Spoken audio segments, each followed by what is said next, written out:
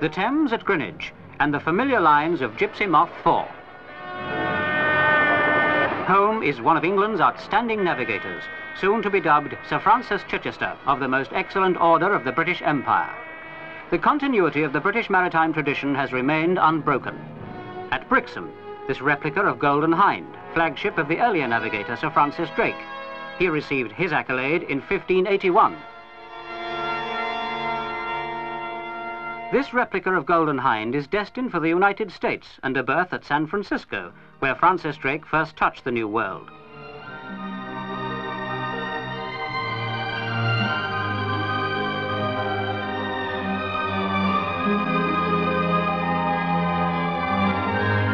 In wax and effigy beside Sir Francis Drake at Madame Tussaud's, Francis Chichester takes his place.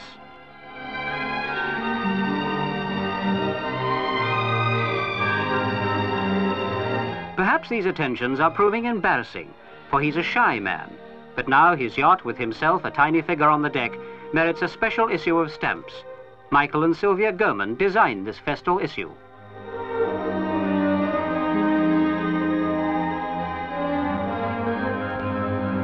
The climax to an extraordinary voyage draws near. Soon, Francis Chichester will receive his knighthood from Elizabeth, conferred with the very sword that once belonged to Francis Drake. Not quite 400 years gone by since Drake himself was honoured thus, not far upriver at Deptford.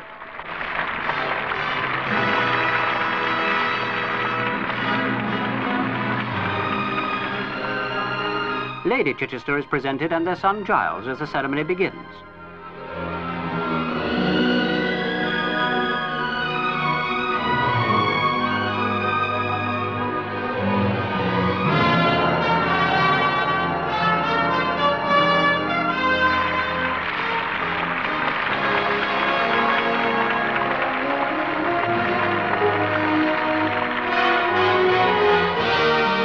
Single-handed, having navigated the world about, this knight remains a quiet man, not entirely satisfied with himself or his performance, his feats of airmanship and sailing.